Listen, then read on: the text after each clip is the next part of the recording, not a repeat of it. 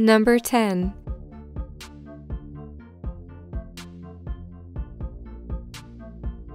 One teacher in Malappuram, India, will not let anything keep him away from teaching his students, not even a river. Each day, Abdul Malik wades through neck-high water to get to the primary school where he's worked for more than 20 years. The school where he works as a mathematics teacher is surrounded on 3 sides by the Kandalundi River, and to cover a distance of just 12 kilometers by bus, the journey would take him 3 hours. Malik used to be late when he had to change 2 buses and walk a distance of 2 kilometers to reach the school.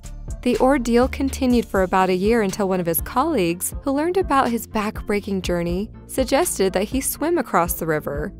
Swimming across the river seemed to be a fantastic solution, as it takes him just a few minutes from his house to get to the riverbank and another few to walk to the school after crossing the river. Every day at around 9 a.m., he reaches the riverbank and wraps his personal belongings in a plastic cover. Then, with a tire tube around his waist, he takes to the water. On reaching the other side, he puts on his dry clothes and makes his way to the school, where a bunch of smiling kids is ready to greet him. Number 9.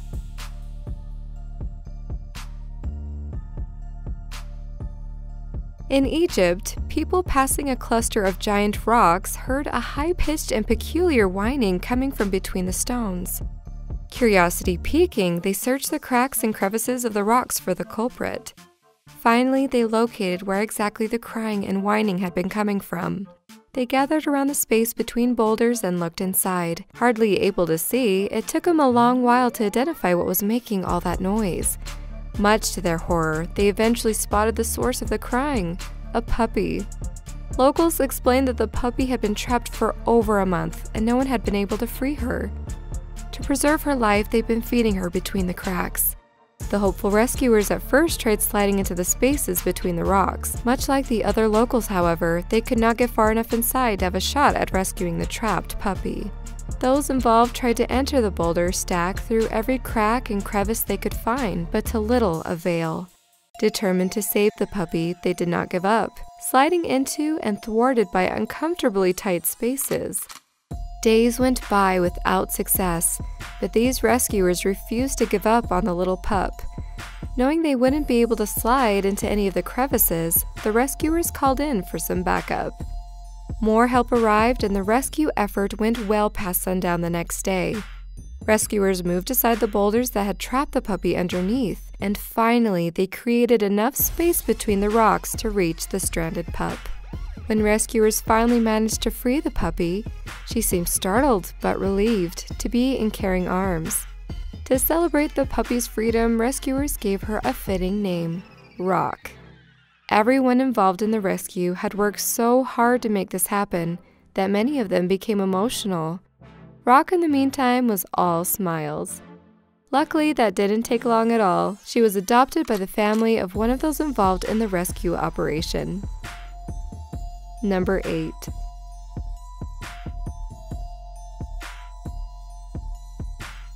Ten years after her father was murdered, 33-year-old Jenny Stepping knew she wanted his heart to be at the wedding. So she asked retired college advisor Arthur Thomas, the man who received his heart, to give her away. She had met Mr. Thomas, 72, for the first time only the day before her wedding. After he walked her to the altar, Mr. Thomas put her hand on his heart, gave her a kiss, and then handed her over to her groom, Paul Manor. It was the closest she had come to her father since Michael Stepping was robbed and fatally shot on his way home from his job as a chef. His teenage attacker is now in prison. After he died, the Stepping family decided to donate all of his organs away, including the heart that Arthur Thomas had been waiting nearly 10 years to receive.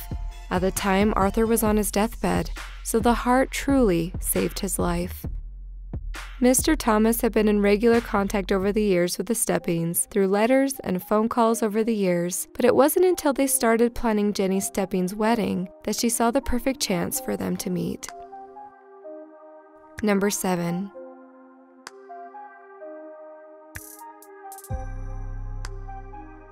'67-year-old Professor Sidney Engelberg, a 45-year lecturing veteran at the Hebrew University in Jerusalem, was unfazed when the child of a mother at his lecture on organizational behavior began to cry. The embarrassed mom tried to leave the class, but instead, the father of 4 and grandfather of 5 scooped the kid up and soothed him in his arms without missing a beat in the lesson.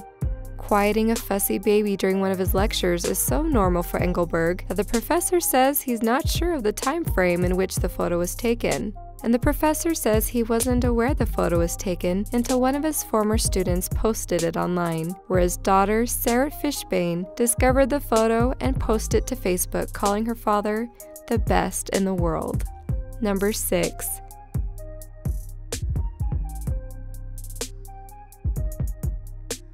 In this photo, a toddler can be seen lifting a tissue to the Japanese politician's eyes in an attempt to wipe away his tears. It's a sight that will more than likely melt your heart and bring a smile to your face. The notorious incident occurred on July 1, 2014, when former Hyogo Prefectural Assemblyman Ryutora Nonomura held a press conference to apologize for his suspected misuse of 3 million yen. However, during the address, the 47-year-old provincial politician started to break down in tears while trying to defend his actions and began wailing uncontrollably. According to media reports, he spent the money on 195 trips he made to 4 locations in 1 year, including 106 visits to the same hot spring resort, all without producing a receipt or a report. Number 5.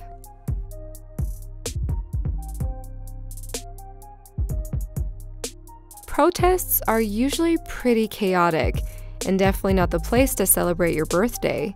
But during a protest in Brazil, this riot officer had had enough of the violence and chaos and begged the protesters to please not make episodes on his birthday. One of the rioters heard about his plea and actually left and bought a cake and brought it back for him. It was enough to bring a tear to the old soldier's eyes, and in an instant, tension had dissolved and people were smiling, clapping, and taking pictures. A dangerous moment had become a beautiful one instead. Number 4.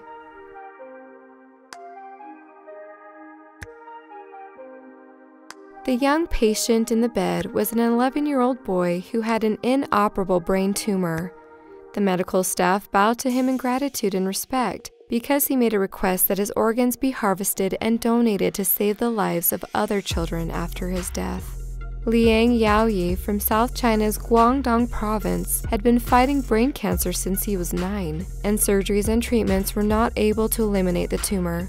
As he neared the end, he revealed to his mother that he wanted her to donate his organs so that he could save the lives of other children.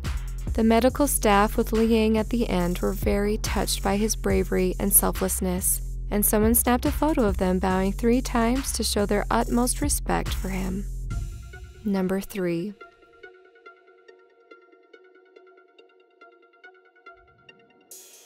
This dramatic photo was taken after a 63-year-old woman crashed to the wall of a car park at Waitemata Harbor, Auckland. Police officers Paul Watts and Simon Russell and 2 members of the public rushed to the woman's aid as the car began to sink. The driver was seen clambering into the parcel shelf to get to an air pocket while the officers desperately tried to get to her. When finding the doors wouldn't open and that a truncheon blow to the window was ineffective, one of the officers used a large rock to break the rear window and rescue the driver.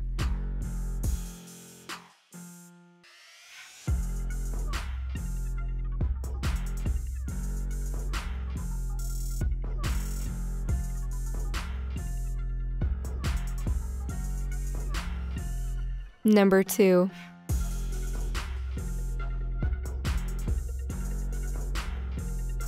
In this very adorable photo, shows Nikolai the walrus being embarrassed after being presented with a fish cake for his birthday. The walrus could not believe his eyes when one of the zookeepers, Bert Van Santen, handed him the fish cake. Nikolai weighs 1,200 kilograms and lives in Dolphinarium, a marine mammal park in Harderwijk, Netherlands. It is the largest marine mammal park in Europe. Number 1.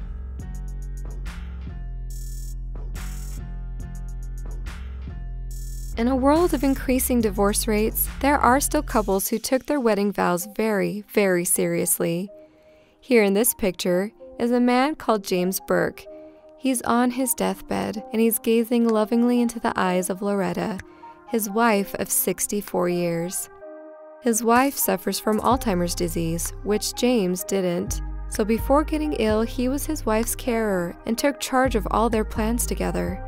Facing death and knowing that his wife would outlive him and still require care after he was gone, he spent his final moments on the earth rewriting his will, ensuring that everything she would need for the rest of her life would be provided for her. His family described a man who fought to stay alive because his wife needed him, and unable to do that, took every measure to make sure that she could still feel his love even after he was gone.